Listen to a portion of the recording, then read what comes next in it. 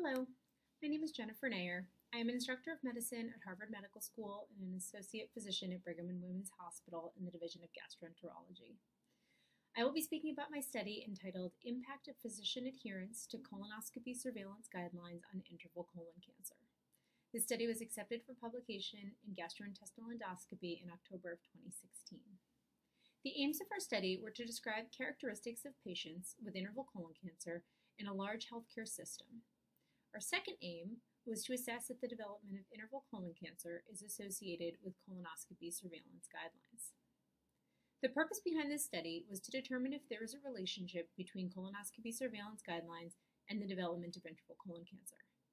We know that colonoscopies have to be performed at optimal intervals to remove premalignant lesions and prevent interval colon cancer. We have guidelines that tell us when to bring our patients back for screening and surveillance procedures. But prior studies have shown that up to 30% of patients receive colonoscopy surveillance interval recommendations that are not in line with guidelines. The next logical question to us is, what happens to these patients who do not get the right follow-up recommendations? And even if patients are getting the correct follow-up recommendations, is this helping us prevent interval colon cancer? Our study is the first to evaluate the effect of surveillance guidelines on the risk of interval colon cancer.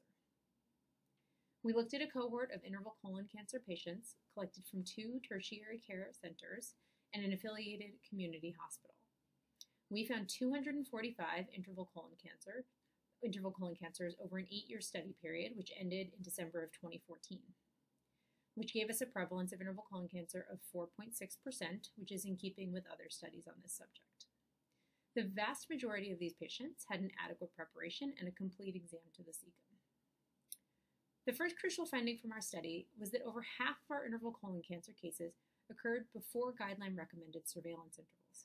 We concluded from this that national guidelines may not be adequate to identify many interval colon cancer cases. Some would say this finding is not surprising because the etiology of interval colon cancer can be broken down into 2 areas. The first is preventable causes, and the other is biological factors, which are more difficult to prevent. Colonoscopy surveillance should protect against preventable causes, such as missed lesions and incompletely resected polyps, but rapidly growing tumors due to biological factors may not be as well protected against. So even if all patients get their colonoscopies done at the right time, interval colon cancers will still develop. We also need to work on technique and being able to prevent missed lesions, as well as incompletely resected polyps. We then wanted to identify factors that increase the risk of developing interval colon cancer prior to guideline follow-up recommendations. To do this, we did a regression analysis, and we found no factors that increased the risk of interval colon cancer. We did find protective factors for the development of interval colon cancer, which were the presence of 3 or more polyps and an inadequate preparation on index colonoscopy. These 2 groups, 3 or more polyps and inadequate preparation, get more frequent colonoscopies, which may be why they were protected against developing interval colon cancer. However, we feel that the answer is not to screen everyone very frequently. Our study did not look at the cost of frequency of surveillance, and this should be considered when making these types of decisions. I think the most interesting and actionable finding from our study is that 1/4 of interval colon cancer cases were given a follow-up recommendation by the endoscopist beyond the current guideline recommendations. Many of these recommendations were made before the 2015 updated guidelines, so our study cannot assess endoscopists' ability to provide patients with correct surveillance recommendations.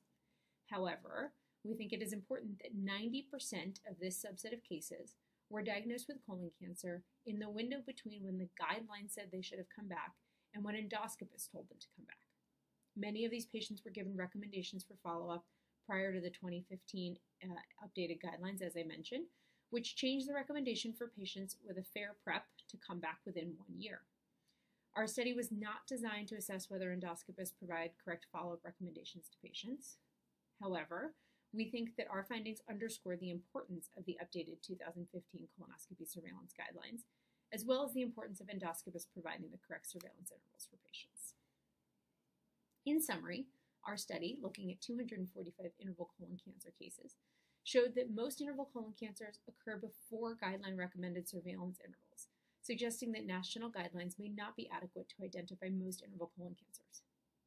Our findings also highlight the significance of adherence to the current surveillance guidelines in the prevention of interval colon cancer, particularly in repeating colonoscopies at a short interval for patients with inadequate preps. I want to thank my co-authors for working on this study with me, and thank you for your time and for the opportunity to discuss our study.